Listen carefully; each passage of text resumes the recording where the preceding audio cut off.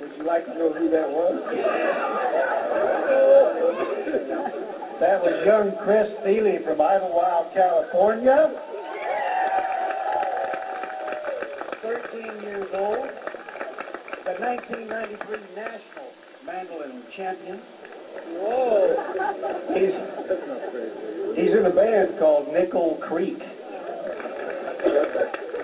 played at the International Bluegrass Music Association in Owensboro, Kentucky, and you'll see and hear Nickel Creek at the Blythe, Colorado Country Music Festival coming up.